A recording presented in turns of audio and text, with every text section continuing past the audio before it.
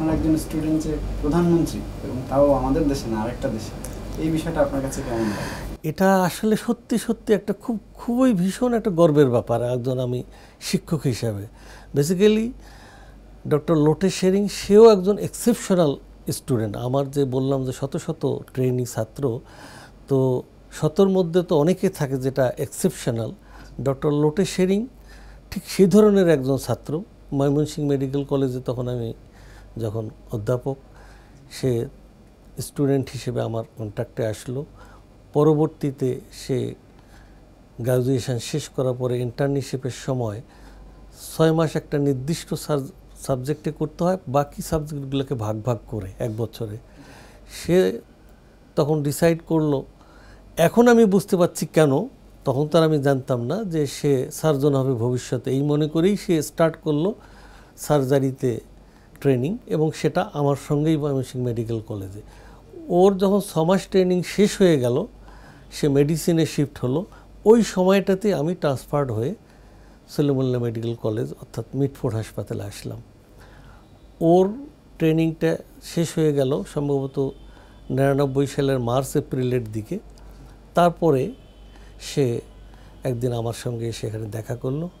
দেখা করে আমাকে সে বলল যে sir, I have decided to make my career in surgery and to have my post-graduation degree from Bangladesh.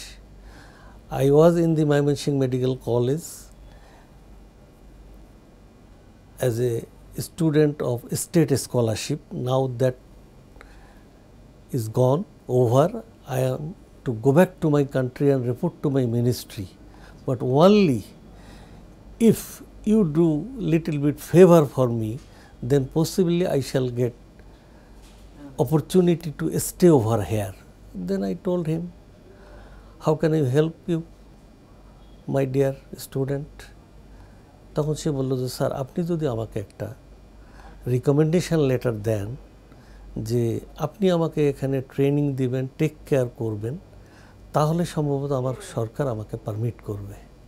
তা আমি খুব গ্ল্যাডলি তাকে একটা ওইভাবেই লেটার অফ রিকমেন্ডেশন আমার অফিসিয়াল প্যাডে লিখে দিলাম, এবং ও চলে গেল।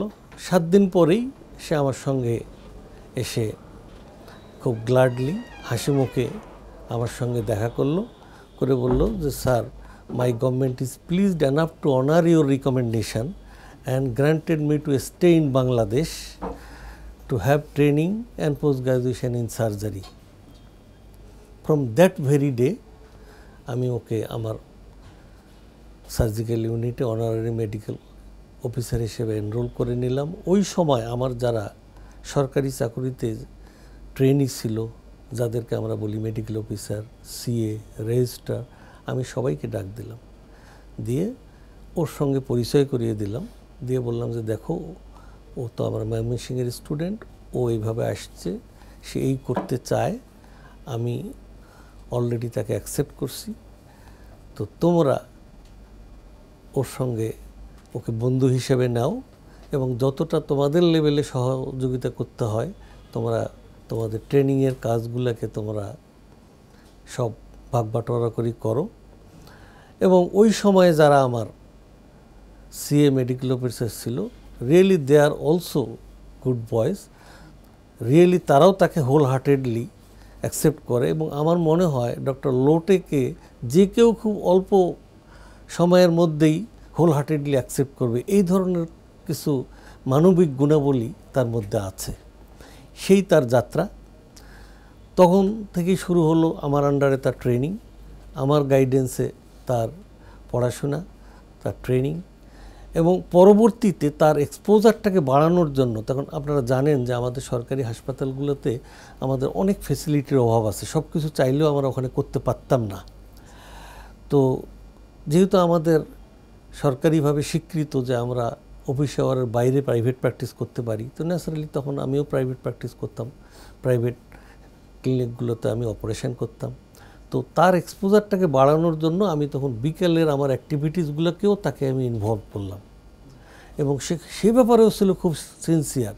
তাকে যদি আমি বলতাম যে অমুক ক্লিনিকে এতটার সময় একটা অপারেশন আছে, you please come and attend, সে অন্তত তার হাফ অ্যান আওয়ার বিফোর সেখানে যেত, গিয়ে ওই রুগীটাকে সে খুঁটিয়ে খুঁটিয়ে সব কিছু দেখতো। তারপরে সে দেখতো যে আমি ওই রুগীটার কিভাবে ক্লিনিক্যাল ইভ্যালুয়েশন করেছি, কি ডায়াগনোসিস করেছি, কি আমার প্ল্যান অফ ট্রিটমেন্ট, এগুলোকে মাথার মধ্যে নিয়েই সে তখন অপারেশন টেবিলে আমার সামনে আসতো। তার মানে তার একটা মেন্টাল প্রিপারেশন নিয়েই যে এটা এই অপারেশন হবে, স্যারকে আমাকে এইভাবে হেল্প করতে হবে বা এই ইত্যাদি ইত্যাদি। তো কাজে তাকে আমি অফিসিয়াল প্ল্যাটফর্মে এবং আউটার প্ল্যাটফর্ম দুই জায়গাতেই আমি তাকে আমার অ্যাক্টিভিটিসের সাথে ইনভলভ করলাম। এবং আমি এই ব্যাপারটাতে খুব গর্বের সাথে বলতে চাই যে বাংলাদেশে তার সার্জিক্যাল কেরিয়ার ডেভেলপমেন্টে পোস্ট গ্রাজুয়েশন করাতে I am the only teacher two home he came in contact. তখন অন্য আর কারো সংস্পর্শে সে আসেনি। শুধু পিজিতে যখন সে পরবর্তীতে কোর্স করার জন্য ঢোকে, যে কোর্সের কথা বললাম, তখন ওখানে যারা ওই সময়কার আমার কলিগ ছিলেন শিক্ষক, তাদের কাছ থেকে সে ক্লাস বা অন্যান্য টিউটোরিয়াল প্র্যাকটিক্যাল এগুলোতে কিছু এক্সপোজড হয়েছে। বাট সত্যিকার অর্থে যে ট্রেনিংটা নিয়ে পোস্ট গ্রাজুয়েশন কোর্সে ঢুকতে হয়, এই ট্রেনিংটা এক্সক্লুসিভলি আমার কাছ থেকে তার নেয়া। তো সেই হিসেবে তার সাথে আমার যে রিলেশনশিপটা, এবং আমি রিয়েলি তাকে আমার ছেলে মেয়ের মতোই তাকে আমি দেখতাম, যেটার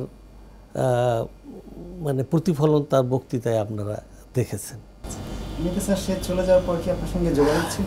কোর্স, হ্যাঁ, যোগাযোগ মানে খুব ভালো যোগাযোগ ছিল। এমনকি প্রথম যখন ও চলে গেল 2002 এরকম অগাস্ট সেপ্টেম্বরের দিকে, গিয়ে ওখানে সে স্ট্রেট ইন্ডিপেন্ডেন্ট সার্জন হিসেবে কাজ করলো। সবাই ওর অ্যাক্টিভিটি দেখে অনেকটা আশ্চর্য যে একদম বাংলাদেশ থেকে ট্রেনিং নিয়ে এসে একটা ইয়াং সার্জন কীভাবে এরকম বড় বড় অপারেশান সে খুব কনফিডেন্টলি করছে।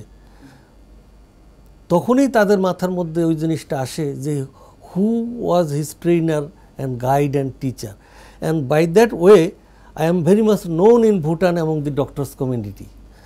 Many of them, they did not have the opportunity to see me and meet me, but by name doctors community, particularly surgical community তে সবাই আমাকে চেনে থ্রো লোটে। এবং ওখানে যাওয়ার পরে অন্তত প্রথম দিকে বেশ কয়েক বছর আমাদের ভুটান এবং বাংলাদেশের টাইম জোন কিন্তু সেম। ও ওখানে অপারেশন করছে, অপারেশনের সময় হয়তো এমন একটা পয়েন্টে রিচ করছে যেখানে তার একটু টিপস দরকার, সে আমাকে সরাসরি টেলিফোন করতো যে sir I am performing such a type of operation, I am at this point of my operation and facing this problem, would you please give me a little bit tips. আমি এখান থেকেই তখন তাকে বলতাম যে ও yes you do that in this or that way. সে তখন thanks দিয়ে বলতো, রেখে দিত। এরপরে অপারেশনটা কমপ্লিট করেই আমাকে আবার সে ফিডব্যাক দিত যে sir I have done the operation, finish the operation and your tips was A tremendous help for me and thank you very much. So এইভাবে আমাদের টিচার স্টুডেন্টশিপ রিলেশনটা ইভেন ডিস্ট্যান্ট লার্নিং প্রসেসের মতো কাজ করেছে বেশ কয়েক বছর প্রথম দিকে। তারপরে তো সে ম্যাচিউরড হয়ে গেছে, তারপর আর এরকম লাগেনি। বাট কন্ট্যাক্ট আমাদের ছিল, আমাদের যোগাযোগ সবসময় ছিল, যার ফলে এবার যখন বাংলাদেশে সে আসবে এই খবর যখন আমি জানলাম, আমরা প্রথম দিনেই বিসিপিএসে তাকে একটা মিনি সম্বর্ধনা দিয়েছি। তো বিসিপিএস অথরিটি তো জানে, বা সবাই জানে আমার বন্ধুরা, যে হি ইজ মাই স্টুডেন্ট। তখন ওরা আমাকেই অ্যাপ্রোচ করলো যে হ্যাঁ প্লিজ একটা বন্দোবস্ত করে দাও যাতে আমরা বিসিপিএসে ওকে কিছু সময় পেতে পারি। আমি সম্ভবত এটা 23 মার্চ আমি তাকে টেলিফোন করলাম, করে তাকে যখন জানালাম তখন বললো sir it is my great honour and privilege, so definitely I shall be attending the BCPS and I am doing what ever is two be done for this. তারপরেই সে তাদের ফরেন মিনিস্ট্রির মাধ্যমে এখানে ভুটানিজ অ্যাম্বাসিকে জানালো, এবং এর পরের দিন থেকে ভুটানিজ অ্যাম্বাসির সঙ্গে আমার কমিউনিকেশন করে আলটিমেটলি অন দি 12th আমাদের মিনিস্ট্রি থেকে বলা হলো, মানে 10 তারিখে, যে 12 তারিখ বেলা 3টা থেকে 3:45 পর্যন্ত বিসিপিএসে সে এই 45 মিনিটের জন্য সময় দেওয়া যাবে। এই এসএসএফরা গেল, সব কিছু তারা দেখলো, সব ইয়ে করে আলটিমেটলি আমরা সুন্দরভাবে একটা অর্গানাইজ করলাম। ওকে, ওইটাই কিন্তু বাংলাদেশে নেমে তার বলতে গেলে প্রথম দিনের অ্যাক্টিভিটির একটা ছিল যে college of physicians and সার্জনসে mini reception from the college, সেখানেও আমি ছিলাম। তো কাজে কন্ট্যাক্ট আমাদের আছে, কন্ট্যাক্ট আমাদের আছে। এইটাই বোধহয় একটা আনফর্চুনেট যে তার সাথে আমার এরকম ডিফেন্স রিলেশনশিপ থাকার পরেও ভুটানে আমার যাওয়া হয়নি। ইন দি ইয়ার 2000 যখন সে অ্যাক্টিভলি স্টুডেন্ট এবং ট্রেনি আমার আন্ডারে, তখন আমরা একটা প্ল্যান করেছিলাম যে ভুটানে যাব, এবং সে আমাকে রিসিভ করার জন্য আগেই চলে গেল। আমার প্ল্যানটা ছিল যে আমি ইন্ডিয়াতে মুম্বাইতে যাচ্ছি একটা কনফারেন্সে, ওই কনফারেন্সটা অ্যাটেন্ড করে কলকাতা আসবো, কলকাতা থেকে ওখানে যাব। আমার সাথে আমার মিসেস ছিল, কিন্তু কলকাতায় আসার পরে ও খুব সিক হয়ে গেল, তখন আনফর্চুনেটলি ওই প্রোগ্রামটা ক্যান্সেল করতে হলো, আর যাওয়া হলো না। ও একদম বর্ডার পর্যন্ত এসে বহু করে আমার সাথে রিকোয়েস্ট যে sir somehow you bring madam up to hair and next thing. তখন আমি বললাম যে sorry my boy, she is so sick, cannot travel right now from here. Particularly আমরা এয়ার টিকিট পাচ্ছিলাম না কলকাতা থেকে পেয়ারো পর্যন্ত, কাজে ওই বাই রোডে যাওয়ার মতো মানে ওর অবস্থা ছিল না, যার জন্য ওই প্ল্যানটা যে বাতিল হলো। এরপরে আর যাওয়া হয়নি, বাট ইনশাল্লাহ ইন ফিউচার যাবো, অ্যাজ এ রয়্যাল গেস্ট হিসেবেই যাবো আর কি। সে অলরেডি আমাকে ইনভাইটেশন করে গেছে। ওনার বক্তৃতাটা আপনি শুনেছেন কিনা আমি জানি না, উনি যে ঘটনাগুলোর কথা বলছিলেন যে ওনার অ্যাপেন্ডিসাইটিস হয়েছিল, আপনি অপারেশন করেছেন, কিংবা পরে সে যখন পরীক্ষা দিতে আসলেন, রেজাল্ট পাবলিশ হওয়ার আগেই আপনি গিয়ে তাকে বলে দিয়েছিলেন যে হ্যাঁ ইউ হ্যাভ ডান ইট, এই ঘটনাগুলো কি আপনার আলাদাভাবে মনে আছে? আমার হ্যাঁ, ওই বিশেষ করে পরীক্ষার ব্যাপারটা পরিষ্কার আমার মনে আছে, কিন্তু ওকে যে আমি এই অ্যাপেন্ডিসাইটিস অপারেশন করলাম বা ও যে অসুস্থ হলো, এই ঘটনাটা সত্যি কথা বলতে আমি এত বছরের মাথায় আমি একদম টোটালি আমি ভুলেই গেছিলাম। ও বলার পরে তখন আমার জিনিসটা আমি রিকালেক্ট করলাম।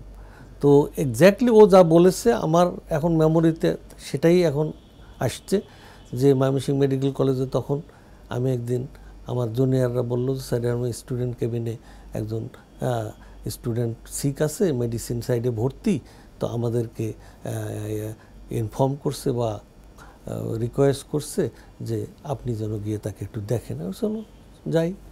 তখন আমরা সবাই মিলে গেলাম, গিয়ে দেখলাম ওকে। দেখে আমি ইনস্ট্যান্ট ওই ঠিক ও যেভাবে বলছে ইনস্ট্যান্ট আমি ডায়াগনোসিস করলাম যে এটা তো অ্যাপেন্ডিসাইটিস এবং এটা তো প্রায় বাস্ট করছে। আচ্ছা, ছেলেটাকে এভাবে এরা কয়েকদিন ধরে এখানে ফেলে রাখছে বা ট্রিটমেন্ট করছে, কেন আমাকে বললো না?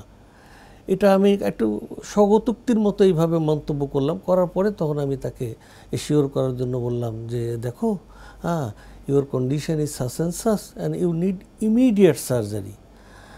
তো তখন ওদের ভেতরে কে একজন যেন বললো যে স্যার ও তো এরকম বাড়ি ভুটান, ওর বাপ মা আত্মীয় স্বজন সব তো দেশে। তা আমি ওটা শোনার পরে বললাম যে সো হট, তার বাপ মা অনেক দূরে আছে, বাট এখানে তো we are hair to help him. আমি তখন তাকে ওইভাবেই এশিওর করলাম যে দেখো, appendicitis operation it's a very common operation, even the junior surgeons use to do it regularly, but definitely you R A medical student, it's your definitely right to have this service from a senior doctor. কাজে আমি তোমাকে এইটুকু assure করছি, I have done it hundreds and thousands in my by this time in my professional practice, so I will operate you and you shall be 100% okay, no problem, you keep trust on me. And তারপরের ঘটনা তো ওই বলছে যে অর্থাৎ তাকে operation থিয়েটারে নিয়ে গেলাম, অপারেশন করলাম, সুস্থ হয়ে গেল। এবং তখনই যে আমার সঙ্গে তার একটা ইমোশনাল অ্যাটাচমেন্ট বা হলো, সে এক অকেশনে বলছিল, আমাদের বিসিপিএসি সেদিন ওই কথাটা বলছিল যে ইনিশিয়ালি নাকি তার ইচ্ছে ছিল যে পেডিয়াট্রিশিয়ান হবে, বাট ওই ইনসিডেন্সের পরে, ওই ইভেন্টের পরে এবং পরবর্তীতে আমাকে আরও ক্লোজলি আমার অ্যাক্টিভিটি, আমার অ্যাটিটিউড, আমার সব কিছু সে অবজার্ভ করার পরে হি ডিসাইডেড যে he will become a surgeon. তো কাজে পরবর্তীতে সে যখন এসে আমাকে ওই ডিজায়ারটা এক্সপ্রেস করে যে sir I have decided to B A surgeon, তখন I felt obliged to take the responsibility to take care of him.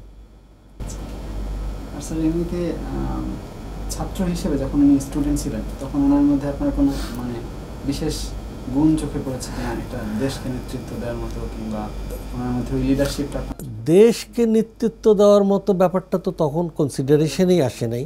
তার কারণ সে বিদেশি স্টুডেন্ট হিসেবে তো এখানে কোনো স্টুডেন্ট অর্গানাইজেশনের সাথেও সম্পৃক্ত ছিল না, কাজে কোনো পলিটিক্যাল অ্যাক্টিভিটিতেও দেখিনি। বাট ছাত্র হিসেবে তাকে যেটা দেখেছি যে he is a very sincere, hard working, honest and devoted student ছিল আন্ডার গ্রাজুয়েট টাইমে, এবং পার্টিকুলারলি যখন একদম আমার সাথে ক্লোজেস্ট রিলেশনশিপ, অর্থাৎ যখন আমি তাকে ট্রেন আপ করছি ফর পোস্ট গ্র্যাজুয়েশন, তখন এই জিনিসগুলো আমি খুব দেখেছি যে একটা ভালো ডাক্তার হতে গেলে, কেরিয়ার ডেভেলপ করতে গেলে যে মানে জিলটা থাকতে হয়, যে ধরনের একটা আপনার হলো যে সিনসিয়ারিটি থাকতে হয়, অনেস্টলি থাকতে হয়, এই জিনিসগুলো আমি ডেফিনেটলি তার মধ্যে এই গুণাবলীগুলো দেখছি, যেটা আমাদের দেশের ছাত্রদের সত্যিকার কথা বলতে ভিতরে খুব কমই দেখা যায়। তখন আমাদের দেশের ছেলেরা তো মানে পলিটিক্স এটা ওটা নানান কিছুর মধ্যে থাকে, তো ওদের তো থাকে, টার্গেট থাকে যে বাইরের থেকে আসছে, এখান থেকে তাকে ভালো ডাক্তার হয়ে যেতে হবে, শিখে যেতে হবে।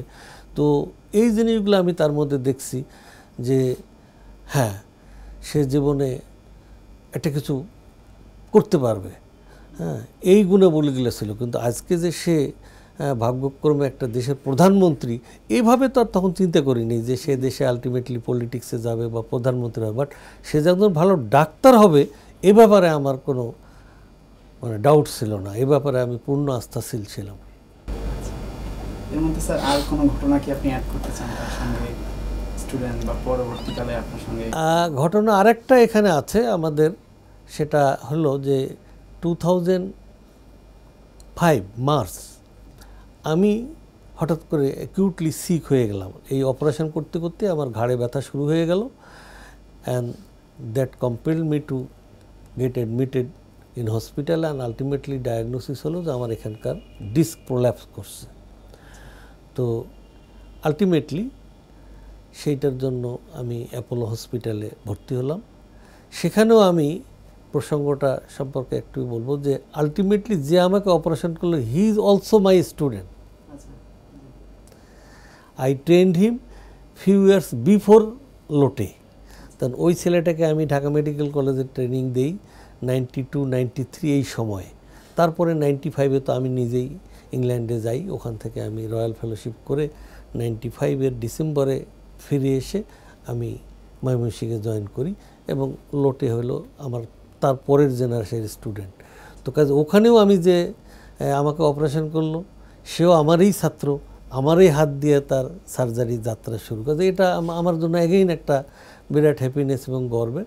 তো ওই সময় সে যখন খবরটা পেল ভুটানে থেকে যে আমি অসুস্থ, আমার একটা অপারেশন হয়েছে, সে তখন ভুটানের একদম প্রত্যন্ত অঞ্চলে ইস্টে কাজ করছিল, রুরাল এরিয়াতে। খবরটা শোনার সাথে সাথেই সব কিছু বাদ দিয়ে সে স্টার্ট করে to his journey towards Bangladesh, এবং প্রায় 1.5 দিনের জার্নি কমপ্লিট করে সে আমাকে এসে হসপিটালে আমার সামনে যখন হাজির হয়, আমি সেদিন সত্যি সত্যি মানে আমার জন্য ওটা ছিল একটা বিশাল ব্যাপার যে লোটে ইউ আর হেয়ার। বলে sir I could not keep my self over there, as soon as I hard that you R sick I started travelling to you, sir how are you now. By this time আমার operation হয়ে গেছে।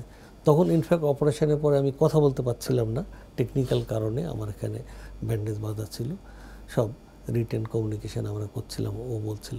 তো এটা একটা আমার মানে বলবো যে খুবই টাচি একটা সিচুয়েশান, একটা ইভেন্ট, যে একটা শিক্ষকের প্রতি কতটা শ্রদ্ধা, কতটা রেসপেক্ট, কতটা ভালোবাসা থাকলে এই ধরনের সুদূর একটা জায়গা থেকে একজন ছাত্র তাকে তার অসুখের সময় দেখতে আসতে পারে, এটা আমার জীবনে আমি কোনোদিন ভুলবো না।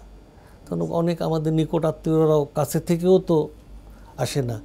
তো এটাই মানে আরেকটা ইভেন্ট যেটা ইন্ডিকেট করে যে তার সাথে আমার আত্মিক সম্পর্কটা কতটুকু ছিল beyond the normal relationship of student and teacher. এটা কথা এটাও বোঝায় যে মানে লোটা শেরিং মানুষটাও একটু অন্যরকম। ডেফিনেটলি সে যে এখানে তার লেকচারের মধ্যে যে একটা অন্যতম মেইন মেসেজ সে ছাত্রদের জন্য দিয়ে গেছে যে ভালো ডাক্তার হওয়ার জন্য একজন ভালো মানুষ হও, ডেফিনেটলি ভালো মানুষের সমস্ত গুণাবলীগুলো তার মধ্যে আছে এবং আমি তাকে অলওয়েজ দোয়া করছি, আমি তাকে আশীর্বাদ করছি যে সে জীবনে আরও বড় হোক এবং এখন যে পজিশনে গেছে সেখান থেকে তার দেশের মানুষকে, মানবতাকে সে আরও বেশি সার্ভিস দিক, এই কামনা অবশ্যই আমি টিচার হিসেবে করব। আর একজন টিচার যখন দেখে তার লাইফ টাইমে যে তার একজন স্টুডেন্ট এই ধরনের একটা পজিশনে গেছে, এটা আমার মনে হয় এর চেয়ে বড় হ্যাপিনেস আর কিছু হতে পারে না। এবং ও আমাকে এই পাবলিকলি আমার সম্পর্কে যে কিছু কথা বলেছে এবং সে যে কমপ্লিমেন্ট আমাকে দিয়েছে, আমার কাছে মনে হচ্ছে, আমার feelings, it's equally like a Nobel prize for me. এর চেয়ে বড় কিছু পাওয়া একজন শিক্ষক হিসেবে আর কিছু নেই। তার কারণ এই জিনিসটা আপনি বাজারে কিনতে পাবেন না। এটা হলো যে এগুলো জিনিস আসে মানুষের অন্তর থেকে। তো সে যেমন আমাকে গডের জায়গায় আমাকে প্লেস করছে, হ্যাঁ, তো গডের উপরে আর কে আছে? তো পরবর্তীতে আমি তাকে বললাম যে লোটে, তুমি টিচার স্টুডেন্ট রিলেশনশিপটাকে আমাকে অনার করতে গিয়ে যে উচ্চতায় তুমি নিয়ে গেছো, তারপরে তো আর কোনো উচ্চতা নেই। তার উত্তরে সে আমাকে লিখছে যে স্যার, ওই দিন আমি যা বলেছি সেটা আমি really I mint it, but I think you deserve much more than that, I could not express. তো এটাই হলো আমাদের রিলেশনশিপের একটা, বলবো যে খুব খুব সুন্দরতম একটা স্থান।